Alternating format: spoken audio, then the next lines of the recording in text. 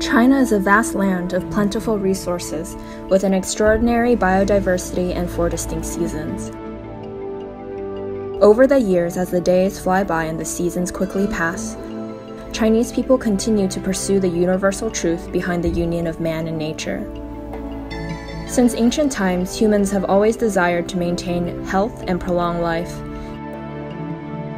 Exploring the applications of nature and searching for the secrets to human health, Chinese people have always demonstrated wisdom and acuity. Even as far back as the divine farmer tasting 100 herbs, Chinese people have continuously endeavored to answer the mysteries of life through nature. In the Ming Dynasty, Li Shizhen compiled the Compendium of Materia Medica and advanced natural history in China to its apex. Developed through practical application, traditional Chinese medicine integrates deep philosophical wisdom, healthy lifestyle ideology, and clinical experience. Traditional Chinese medicine is, without a doubt, a cultural treasure.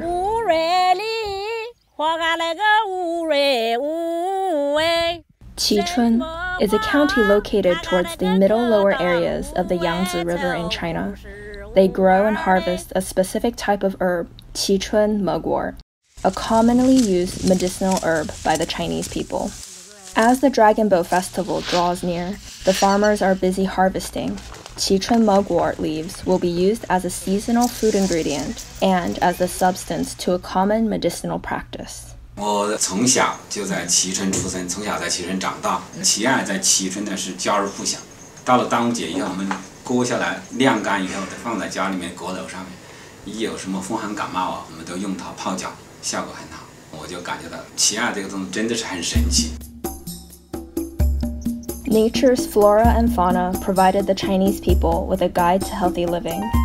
Qichun's culture is rich with traditional Chinese medicine. For thousands of years, the spirit, benevolence, and morality of medicine acts to save those in distress, and this essence has been passed down over the centuries. In 1518, Li Shizhen was born in this county.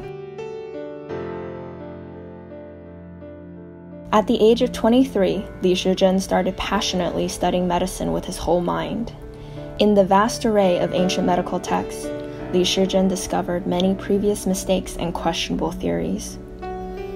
At the age of 35, he began his astonishing goal to reorganize and refine the classics of ancient material medica.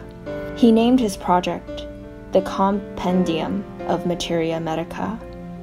After 30 years of editing and assessing more than 800 different texts, he finally finished the manuscript for the Compendium of Material Medica. And to this day, even in China, many people, if you ask them, do you know about Bencao? They say, yes, Bencao Gangmu. But Bencao Gangmu is the apex, of course, it's the most significant one.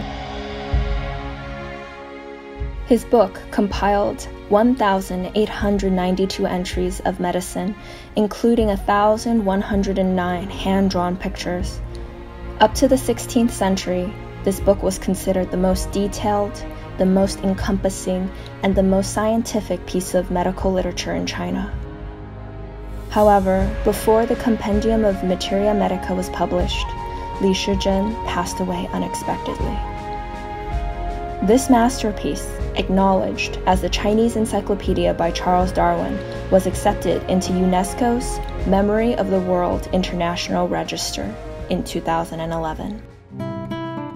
李时珍的《本草纲目》出版10年以后就传到日本了，后来又传到朝鲜，传到越南，英文、德文、法文都被结译了，一部分已经被翻译出去了。特别是呢，在日本啊，它的影响特别大。过去日本的开业医生，摸脉时候呢，后边应该排着《本草纲目》了。啊，这是说明啊，我是有学问的意思。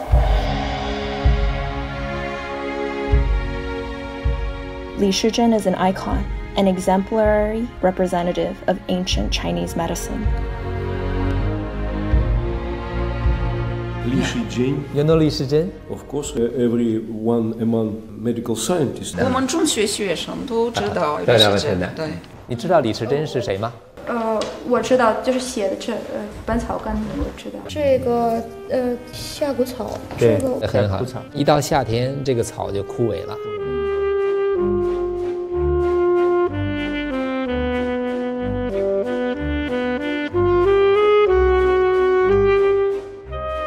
5套书，2个是江西版系统的，有3套是黔版系统的。中国国内像这样保存这么完整的书，应该是非常少见的。